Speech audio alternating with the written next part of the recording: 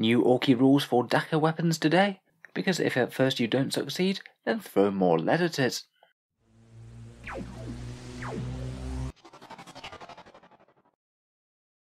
Hello and welcome back to Auspex Tactics, where today we've got another fun new mechanic for the Orcs, with the addition of a new weapon class, known very appropriately as Dakka Weapons. Both shooters and big shooters will be amped up a fair bit, and this could be quite interesting for quite a lot of other guns as well.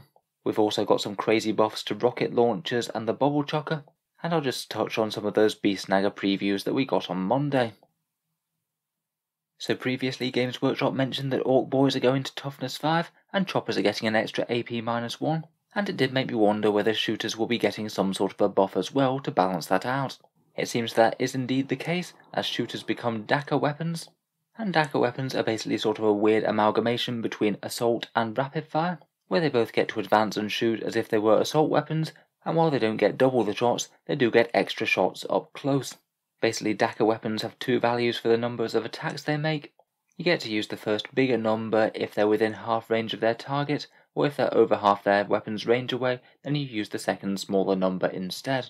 You can see this on this new shooter's profile. It's still 18-inch range, strength 4, AP 0 and damage 1, but it has the Dakka 3/2 rule, so it means that you'll be getting 3 shots with your shooter when you're within 9-inch range of the foe.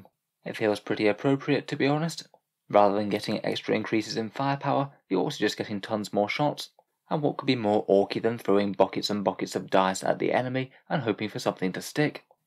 In addition, we already saw yesterday that the Speed War special rule gives you some extra shots on vehicles with Dakka Weapons, so every Dakka weapon on a vehicle or bike will get +1 shot on the turn that you call it. I'm going to be pretty interested to see what sort of profile the bike-mounted Dakka guns have. If they're similar to a short-range big shooter, they could get some pretty ludicrous shooting on the go.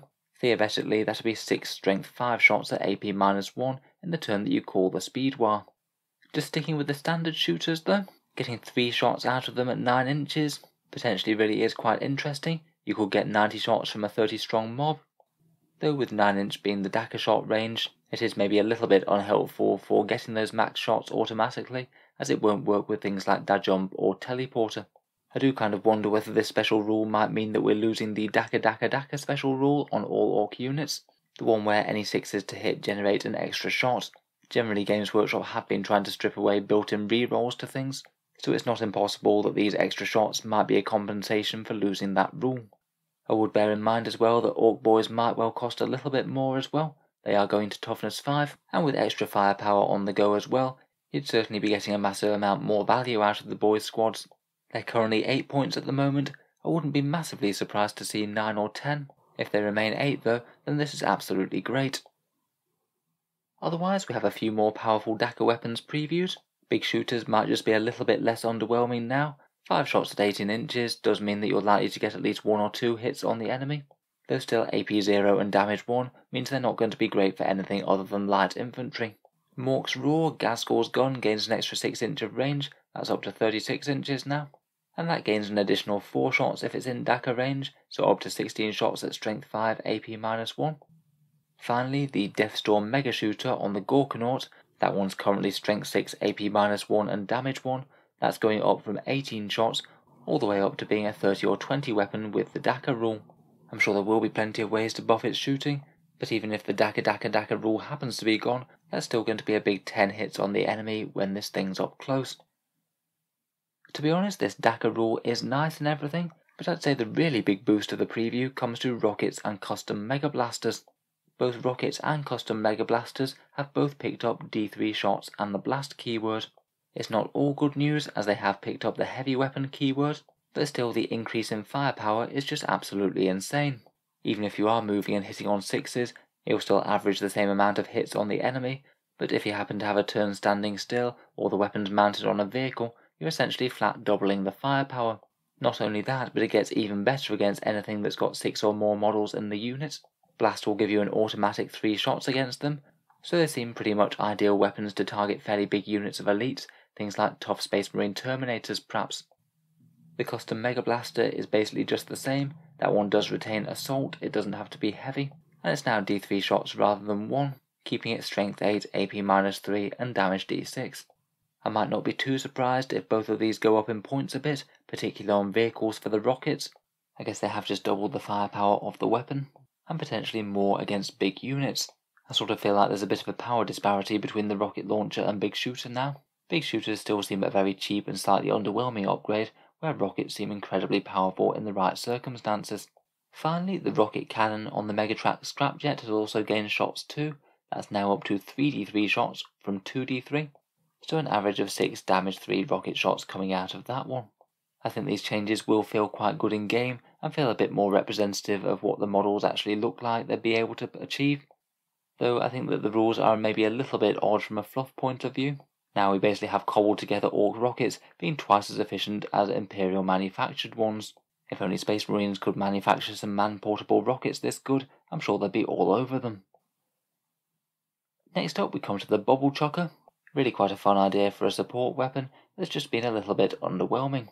Every time you fired you'd have to roll 4d6, d6 shots, d6 strength, AP and damage.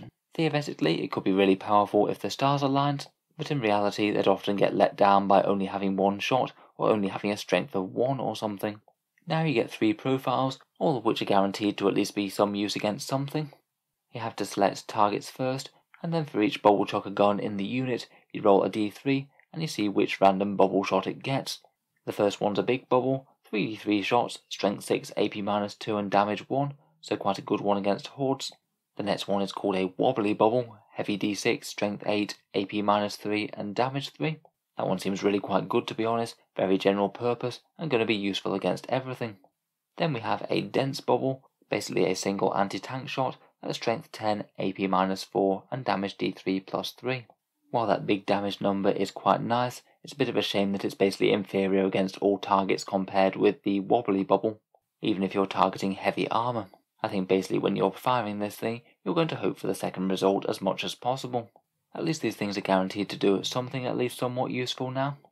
How efficient they are depends on how much they'll cost of course, but they seem like they could be at least somewhat efficient against medium vehicles or heavy infantry. Finally, back from Monday's preview, we've got a couple of rules from the Beast Snaggers. First up, the Beast Snagger boys' upgrades have been revealed. Instead of a Power Claw, the knobs can take a Power Snapper, so that'll put them at strength 7, AP -2 and damage 2, but you don't get the -1 to hit that Power Claws give you. Despite being similar to a Power Claw model-wise, it's almost the exact same as a big chopper but 1 extra AP, and if it winds up being a 5-point upgrade like the chopper, it seems like this could be a really easy include in the squad. A bit of extra cheap damage on the strongest model in the unit. We also have a thump gun, basically their grenade launcher type thing. 18-inch assault d3 shots, strength 6, AP -1 and damage d3, and it has the blast keyword. I'm a little bit less sold on these ones to be honest. They do look quite cool, but I'm not sure I'd really bother taking them unless they're something like 1 or 2 points. If they are a 5-point upgrade like I suspect they'll be, I'm not sure you're really gaining all that much compared with just taking your standard slugger and chopper, and having the Beast Snagger boy being a bit more efficient in melee. With all ballistic skill, strength 6 and AP -1 just really isn't going to achieve all that much. Finally we have the profile for the Squighog boys. 10-inch movement, weapon skill 3+, ballistic skill 5+, strength 5, toughness 6, 3 wounds, 3 attacks, leadership 6 and a 4+ save. A pretty generous cavalry profile there, at least moderately hard to take out with a toughness 6, and I guess more or less what I would have expected for the unit now that boys are toughness 5.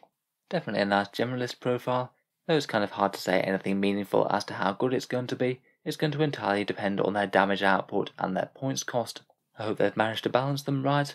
There really are some pretty cool models, and I'm sure a lot of Ork players are looking forward to adding them to the army. So let me know what you think of all the new guns then. Are you looking forward to drowning your foes in buckets of dice, both in the shooting phase and in the fight phase? I'll certainly be covering any more previews for the Orks, and I'll review their codex as soon as it's out, so feel free to subscribe to Auspex Tactics or check back if you'd like to see that. Finally, if you'd like to help support the channel and keep these videos coming, I would just like to mention that Auspex Tactics has a Patreon page which you can find down in the video description. Channel patrons do get a fair few advantages, seeing certain videos early, regular votes to see what sort of things happen next on the channel, and automatic entry to the regular prize giveaways with the chance to win some big model kits each month. If any of that sounds good to you, or you'd just like to help support, and the link is down in the video description below. In any case, a massive thank you for listening, and I'll hope to see you guys next time.